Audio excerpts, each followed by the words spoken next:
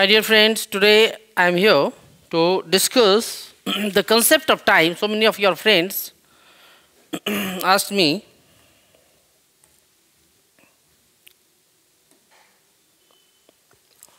so concept of time.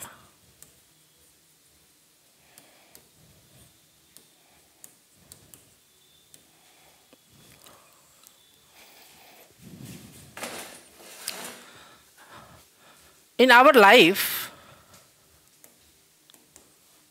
when we talk about the time concept, we think in terms of year, month, week, days, hours, likewise. But in case of Earth, duration of time is such a large that we cannot divide the events in terms of year, month, week, days and hours. So we have devised a certain different terminology: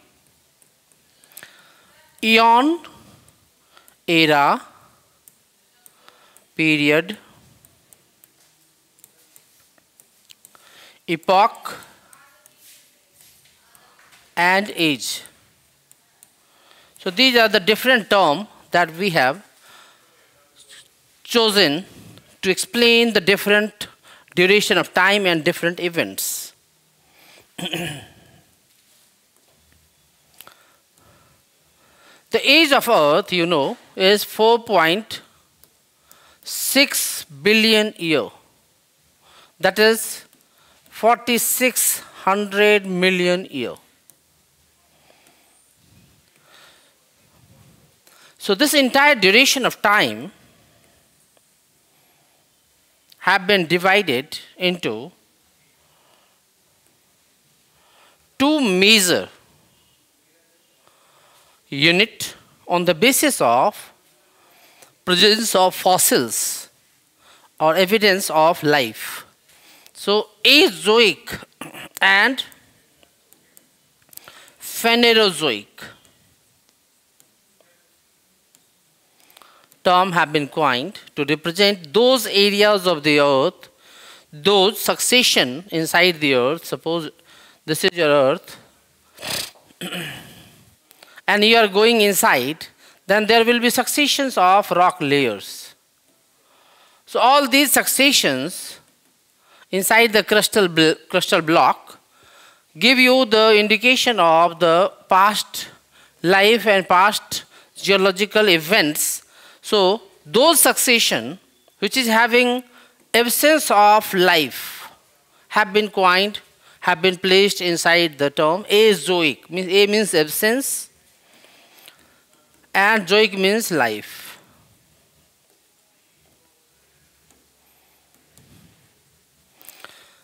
So this is the innermost succession of the crustal block.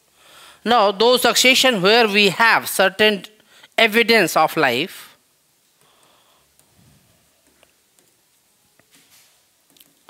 so we have placed them inside the Phanerozoic. So broadly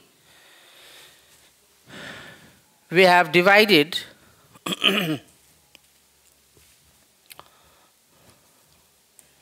the entire duration of time into Azoic and Phanerozoic.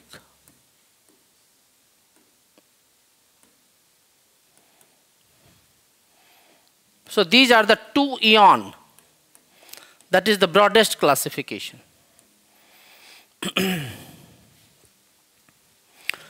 Earth history.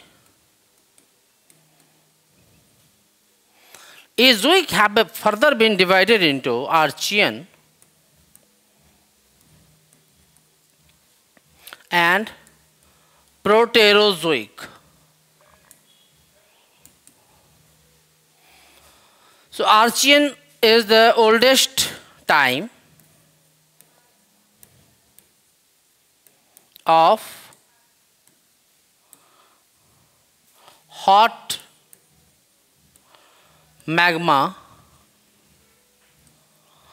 upwelling So it was the initial phase of molten mass when Earth was in a molten state. I told you in the last class that Earth evolved in the initial stage, it was in a molten state. So from nebula, when different planets evolved, Earth was also evolved and it was in a molten state. So this molten state, when gradually cooled in millions of years, the initial stage was Archean period, during which the cooling and solidification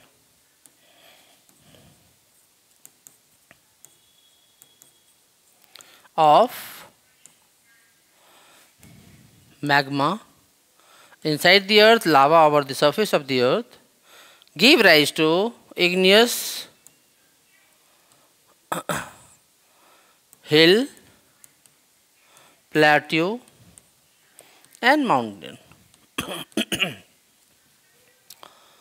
Then further onwards, there were Proterozoic time. So protero means primitive and zoic means life. So this phase give you the certain evidence of primitive life in the form of algal mats or stromatolites. So this was the phase of primitive life, and this phase is also known as Precambrian period. Precambrian.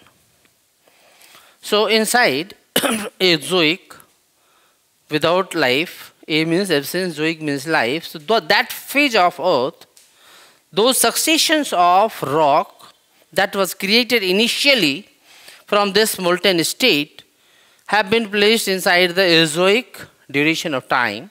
And in that Azoic duration of time, Archean was the complete absence of any evidence of life, and it was completely igneous in nature. Igneous hill, plateau, mountains, all those things were created in the initial phase. All those cratons of India and Sild have been created in this time period, Archean. Now in Proterozoic, that is also known as Precambrian, the primitive life have been observed over the rock successions. Life itself have not been recovered, but there are imprints upon the rock layers. So this Proterozoic was further divided into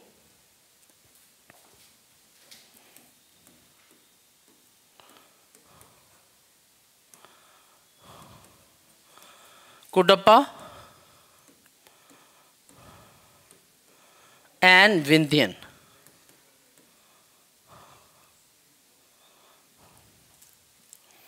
So Kudappa succession, Kudappa basin of Andhra Pradesh have been one of the succession type area where you find this succession, and Vindhyan mountain ranges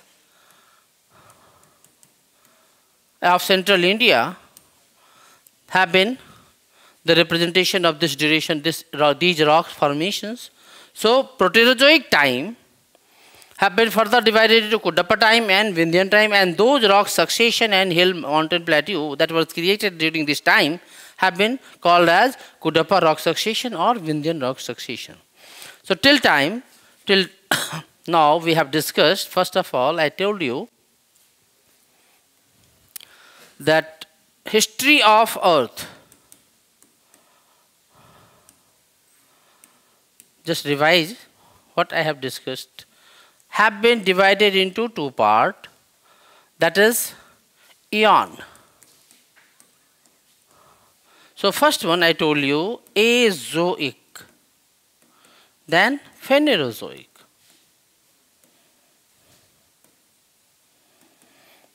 Then Azoic was further divided into Kudappa,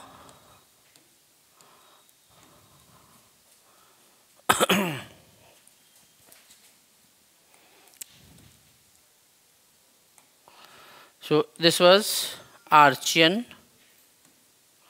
and Proterozoic. In Archean, Dharwar succession have been attached with this duration of time because Dharwar succession rocks are those which was eroded from the Archean igneous rock provinces. And these Dharwar successions are the reservoir of metals on a large scale. Now, Proterozoic have further been divided into Kudappa and Vindhyan.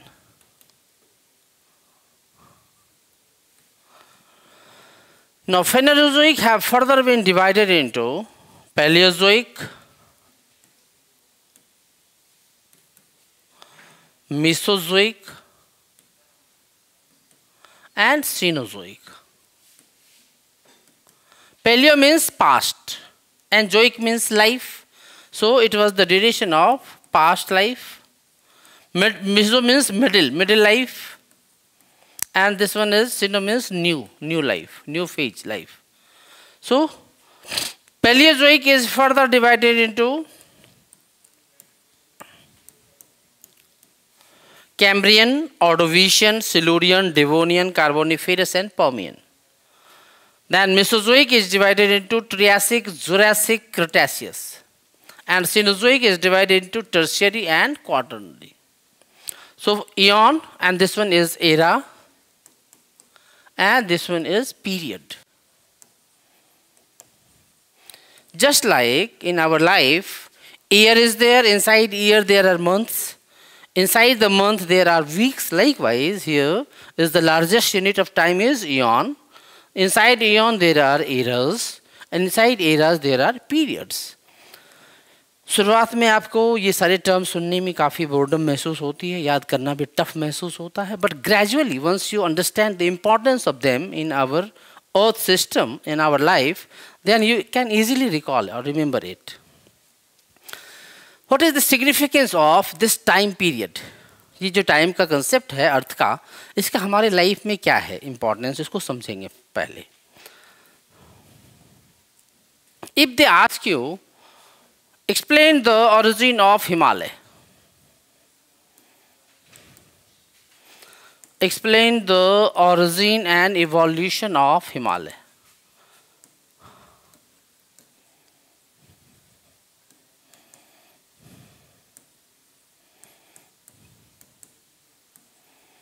Himalaya mountain. So if this question come before you, first of all you have to think about Himalayan mountain. What is the significance of Himalayan mountain? As a boundary between China and Pakistan. It's an important boundary, it forms a major boundary, or it saves India from outside countries' intrusion. Then after, it is the reservoir of variety of minerals, variety of valuable minerals.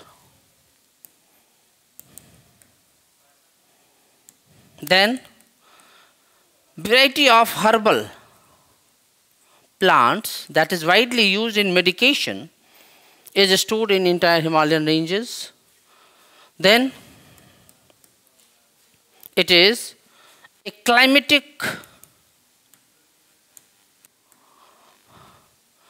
boon. You can say it is a gift of nature to India because its existence creates a monsoon rainfall in and around the foothill belt. And lastly, strategic significance. So these are the multiple significance that is associated with Himalayan mountain. So first of all, we have to think about how Himalaya came into existence and when it came into existence. Then normally it is said that tertiary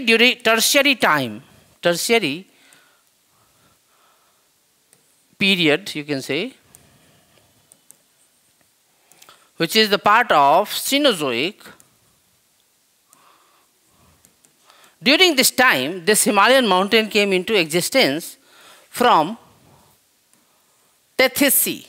There was a sea, Tethys Sea, sedimentation in this basin. There was a basin inside the sea, and sedimentation in this basin continued for millions of years, and all those sediments crumpled together in long duration of time because of the collision between the Eurasian and Indian plate. So these sediments got crumpled to form Himalayan mountain ranges during this time period.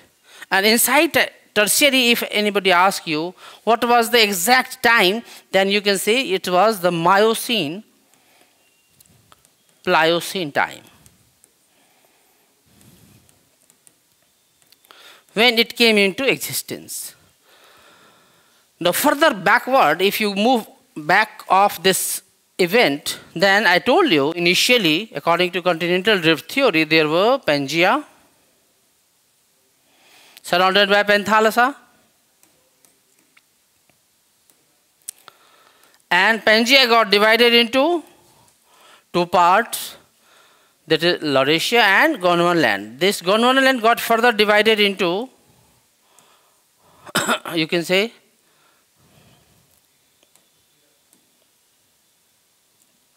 five parts, like this: South America,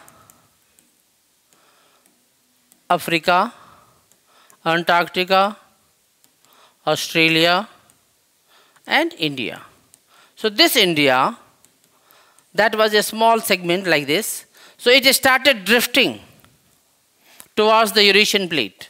This plate was also got divided into North America, Europe, and Asia. So all these blocks started drifting in different direction under the influence of convection current inside the asthenosphere. So suppose here was the Eurasia, and this Eurasian Indian plate was also moving towards it like this. So in between, when it was approaching the Eurasian plate, there was a Tethys Sea in which huge sedimentation was going on, and because of the collision between the Indian plate and Eurasian plate, there were folding, and that led to the evolution of Himalayan mountain. So this is the holistic concept of evolution of Himalayan mountain. So in this background, you need to understand the concept of time. If you don't know the meaning of the term Cenozoic, and inside Cenozoic, Tertiary, what is Tertiary and what is Miocene, Pliocene, you cannot exactly understand the duration of time of Himalayan evolution. So this is the one example I gave you. Another example I am giving you: coal resources. That is the base of our power sector, means thermal power.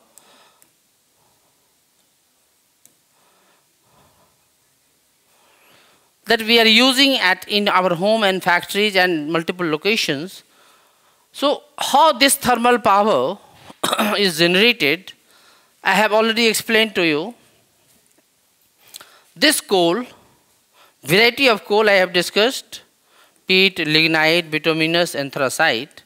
So the best quality, the largest amount is available in bituminous form, but the best quality is anthracite. So these coal are widely used in thermal power plants for power generation and distribution. Now the question arises, this coal resource, which is the base of power generation, how and when it was formed?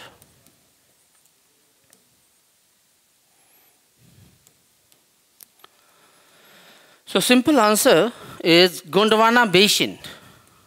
The term you have to understand is the Gondwana Basin That is, inside India, if you see, there is Damodar Basin, then there is Mahanadi Basin, Godavari Basin, Krishna Kaveri Basin. So this Damodar Basin is one of the most important location for Gondwana rock formation. Gondwana rock. So those rock formation which was created during Gondwana time. Gondwana time means what?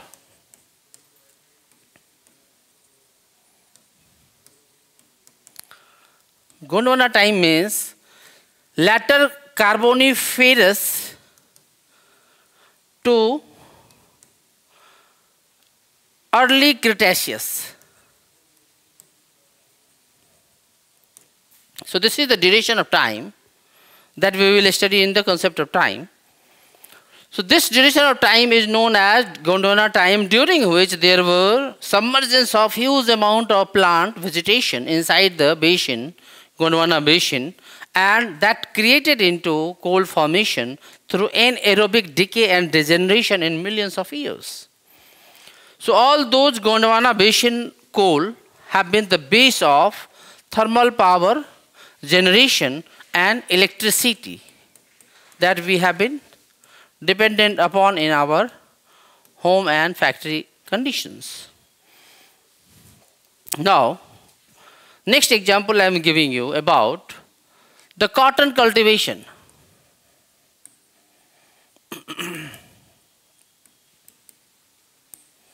This cotton cultivation in India, which is the base of the cotton industry, cotton clothes we are wearing. So this cotton cultivation is based on black soil.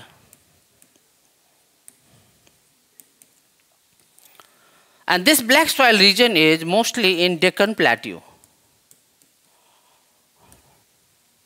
Now the question arises, when this plateau came into existence? So Deccan Plateau is simply, it was created by Deccan volcanism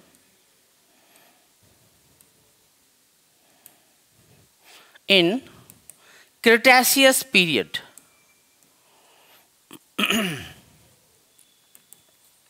This period is also important for the separation of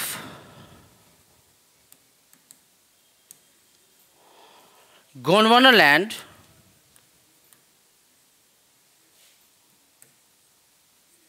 into 5 units. So likewise, I told you that importance of time concept is essential, because if you try to understand different geographical phenomena in different parts of India, so natural question come into your mind that when this phenomena started and how it has been evolving and becoming a major part of our life. So Deccan Plateau was created through Deccan volcanism in Cretaceous period, and because of this volcanism there were formation of a basalt mass all along the Deccan region, and this basalt, when got weathered in millions of years, then we got the black soil.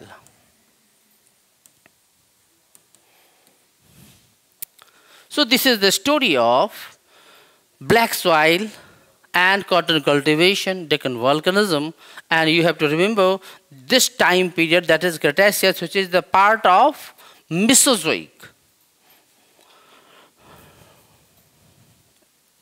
Now another question, most of metal resources, most of metallic raw materials are found in which rock formation of India?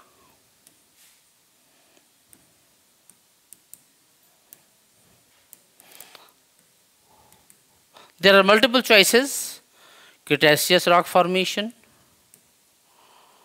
then Dharwa rock formation,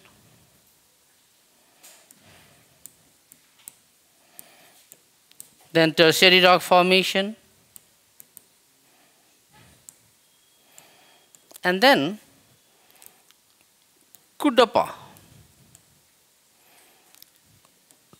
So out of the 4 choice, you have to select one. Out of these 4, which one formation is having majority of metallic resources in India? And simple answer is Dharwad rock formation. Now, where it stands in our time scale? I told you it was the Archean time period, which is the oldest foundation, oldest rock, forming the foundation of most of the geological succession. So this was the phase when there were the solidification of magma. So magma lava that was erupting over the surface, that was cooling and solidifying, crystallizing. So during that period, multiple igneous rock mountains were created, and those rock mountains were weathered and different sedimentary equivalents were deposited in the surrounding basins, and those sedimentary successions that was created from the igneous rocks have been termed as Dharwad rock succession, in which metallic minerals are stored. Now again revise what we have discussed till this time. I have given you the idea of concept of time, the concept of eon, era, and period. Then I gave you certain example of Himalayan mountain, then Deccan Plateau, then Gondwana Basin, and through coal formation, then cotton cultivation, and Himalayan mountain. So these are the example. Likewise, more than 15 questions are there in Indian context where they ask you the different duration of time when this event happened or happening. Now, another topic I am giving you the certain idea about this entire earth. If you take a holistic view, then you observe multiple geomorphic features. So these geomorphic features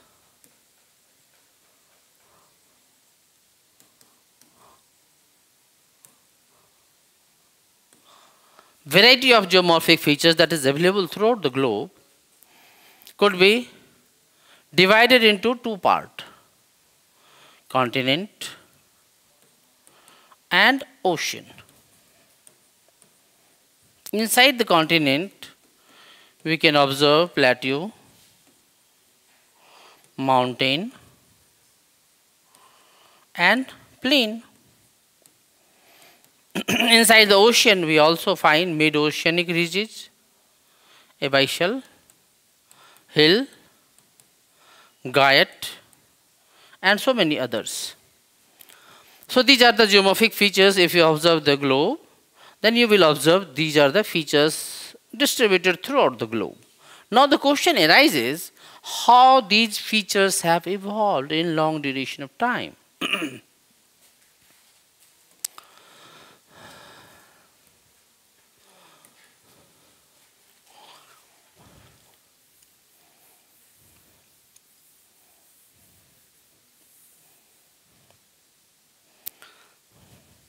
So geomorphic agents, think about, here I told you geomorphic features, these are the features. Now I am asking you, what are the geomorphic agents?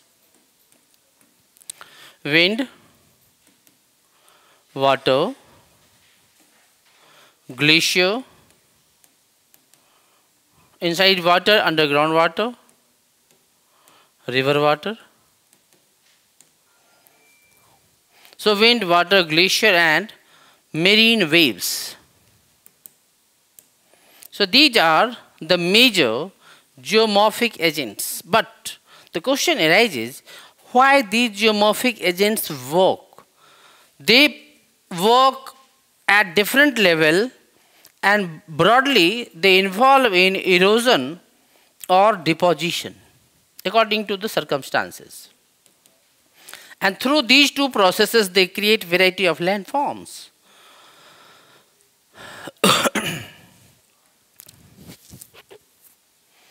Now, another thing that you have to understand,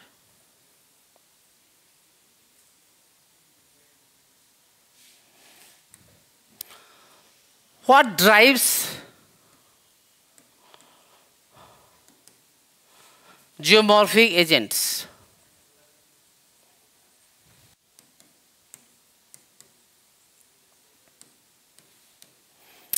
What are the driving factors behind geomorphic agents? Why wind, water, glacier, and marine waves are working with different intensity at different places? What drives them? So broadly, you see, this is our Earth, and solar rays are coming. Solar rays. So this is the equatorial belt, and this equatorial belt is receiving the maximum heat of sun. So it is the hottest portion. And moving away from the equator towards the pole, this is the North Pole, this is the South Pole. And what we observe, moving away from equator, there is gradual reduction in the heat condition. And therefore, the heat condition is one of the driving factor behind. If energy is sufficient in any location, then only you can expect different kind of movement. So this is the hottest condition, and moving away from equator towards pole, there is gradual reduction in the heat condition. So the intensity of operation of these geomorphic agents also gradually reduces. So northward and southward, there is gradual decline in energy condition. So this is the one factor that you have to keep in your mind. Another factor is the concept of grade. The concept of grade or baseline of erosion. Base level of erosion. So base level of erosion concept was given by Powell, a very important geographer, renowned geographer he was. So he said that it is the sea level which is the base level of erosion, beyond which no geomorphic agent will work. So if over the surface of the earth any highland is there, just imagine there is a highland. This is a highland, and just at another place there is a lowland like this, a cavity like structure, a basin you can say. If geomorphic agent is working, then this is the sea level. Then that geomorphic agent will try to minimize this highland through erosion, and this process of minimization is targeted to achieve this base level. So this process will be called as degradation, because this sea level is the grade that they want to achieve. So this is the grade or base level. So all the highlands lying above the grade will be eroded by most of the geomorphic agents, and all these material that is being derived from here will be deposited in the surrounding basin wherever there is lower basin. So here deposition process will be there, and here degradation means removal, breakdown. So here term is degradation, and here term is aggradation, means filling is going on. This depression is getting filled by the sediments to achieve the grade level. So this is the grade, that is the sea level, that is the base level. So all the geomorphic agents intend to achieve this grade level through either degradation or aggradation, and this process of degradation and aggradation is called as gradation. Gradation term include both degradation and aggradation. Now, try to understand the concept of arid, semi-arid, subhumid, and humid. So these are the 4 geographical provinces on the basis of annual precipitation. So if rainfall is less than 25 centimeter annual precipitation, you can say, is less than 25 centimeter, then the term is, the area will be called as arid. If it exists between 25 to 50 centimeter, then we call it semi-arid region. Then further onward, more than 50 to 75 or 100, you can see, it is subhumid, and more than 100 centimeter rainfall, those areas receiving more than 100 centimeter will be called as humid. So humid and subhumid belt is dominated by riverine geomorphic agent. Means river will be the most important factor here as a transformation, as a factor of transformation behind the surface. And arid and semi-arid region is dominated by wind and glacier. Depending upon the latitudinal condition, the wind or glacier will be acting. In highland area over the mountain top, the glaciers are existing, so they also remain dry. That's why they are also called as arid or semi-arid. So over the surface of the earth, if aridity is there, then wind will be the most important factor. But over the mountain, if aridity is there, then there will be glacier as the most important factor. Now, what are those mechanisms through which these geomorphic agents erode the surface? First one is abrasion, then attrition, deflation, hydraulic action,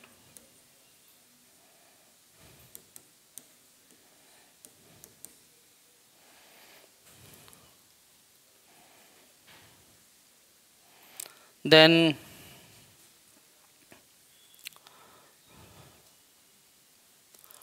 multiple other processes are there that will come.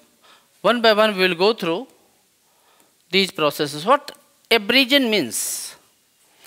If two surfaces, just imagine this is the rock surface and geomorphic agent is working over it and creating a mechanical removal of grains. So simply mechanical removal of grains by the geomorphic agent is known as abrasion. So physical weathering, you can say. So here just assume geomorphic agent is there and the rock surface is there. But inside the geomorphic agent itself, if there is a mass, huge mass of water or wind, inside that if there is rock particles, and these rock particles are colliding with each other, mutual collision is going on.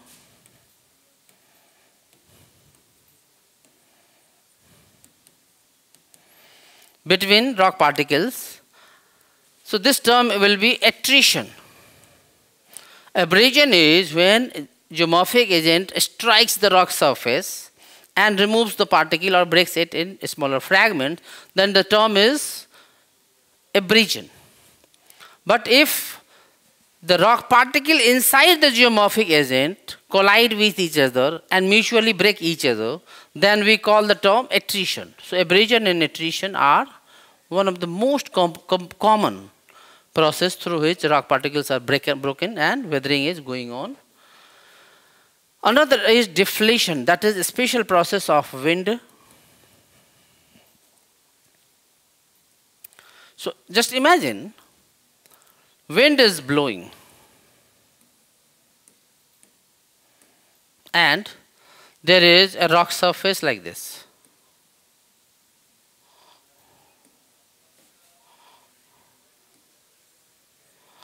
So all the rock fragments, particles that is lying in and around the surface will be gradually removed by these wind stream.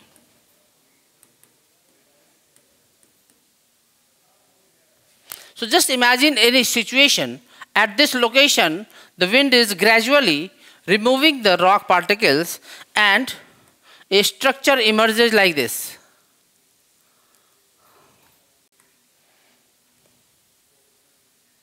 So a depression has been created here. So this depression created because of the wind stream removal of the particles, if it gets the water accumulation through the rain, then we call it oasis.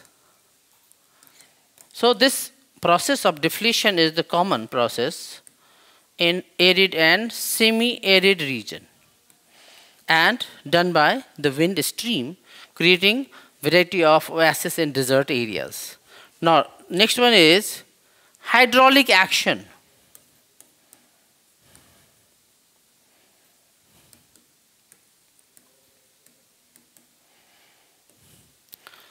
Just imagine a huge river stream is moving like this.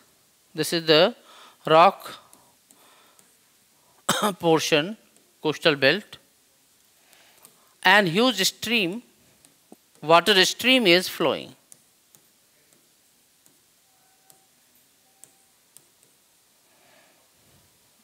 So this water stream, when it strikes in the coastal belt, then coastal belt will gradually be removed.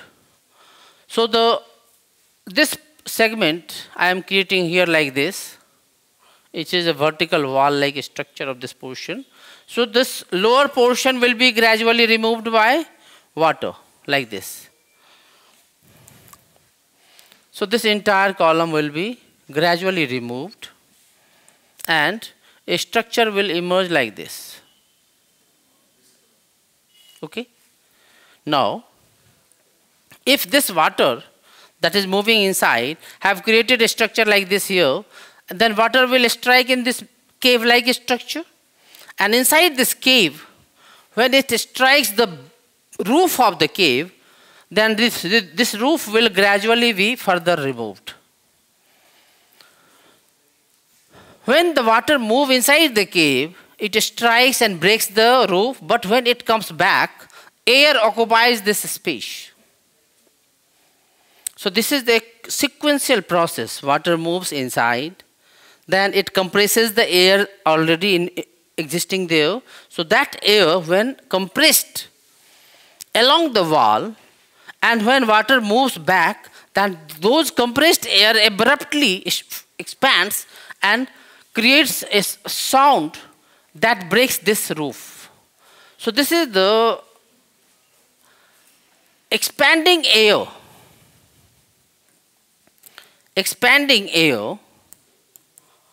creating a blasting sound inside the cave, through which the roof of the surrounding wall is broken, and that process is called as hydraulic action. So water itself is not breaking. Water itself is breaking the lowermost portion. This portion was removed by the simple abrasion process. But when cave was created, then water was compressing the air inside, and when water was coming back, then the compressed air were expanding abruptly, creating a blasting sound, and that sound is breaking this roof, that is called as hydraulic action. Now, think about the condition of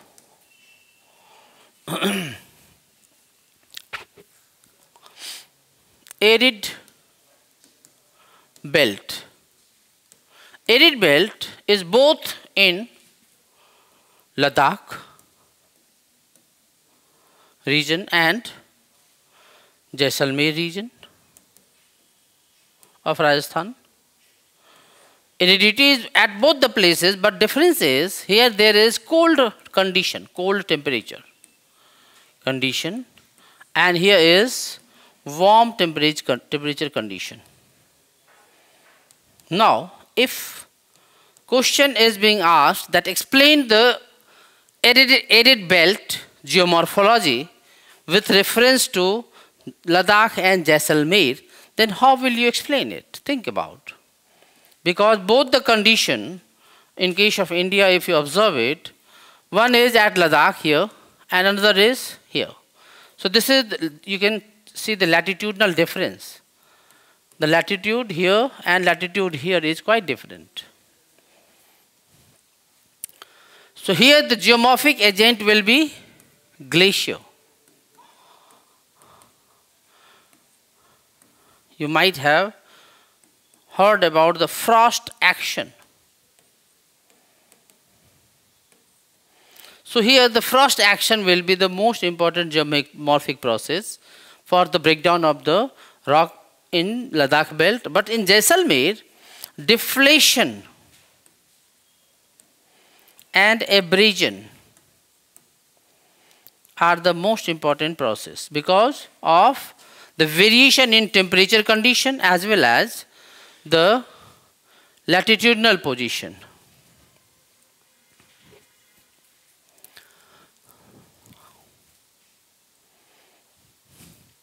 Likewise, if you divide India into geomorphic provinces,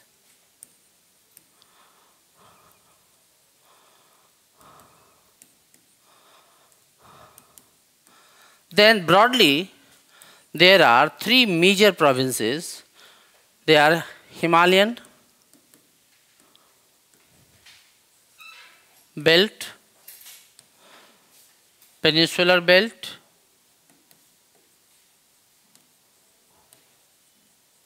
and in between Indo-Gangetic plain.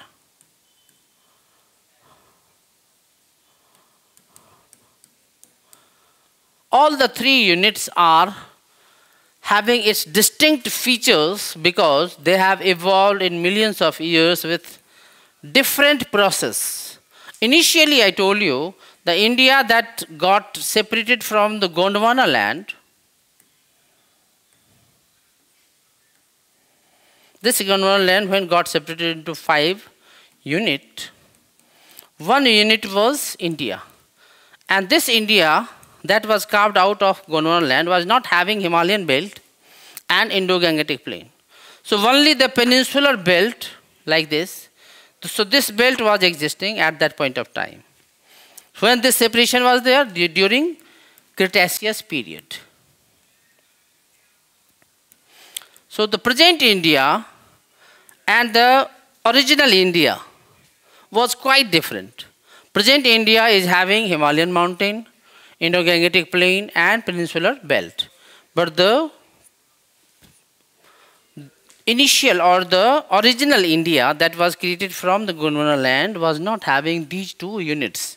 So now think how these two units came into existence, how they evolved with the passage of time. So this is one of the most important questions that could be asked in direct or indirect way through UPSC. So you have to think about. So first of all, think about the original India that was created through the separation of Gondwana land. So this original India was having 5 major cratons. So what is the meaning of the term craton? Craton is the stable block of earth, a stable block of earth reflecting least movement. Least movement.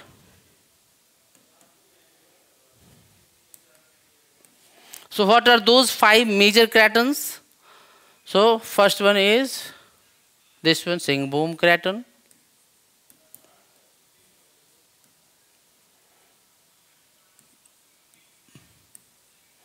Then Bastar craton.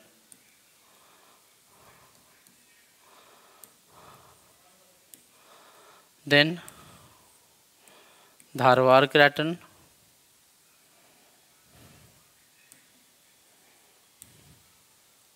Here Aravalli Craton.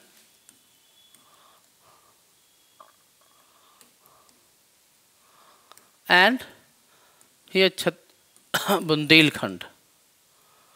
Bundelkhand Craton. So these are the major 5 cratons which were made up of hard igneous rocks, metamorphosed igneous rocks, which is still the most important segment of India, having variety of precious minerals, metals. So this original India started drifting with the course of time. It started movement towards Eurasian plate, and when it came near the Eurasian plate,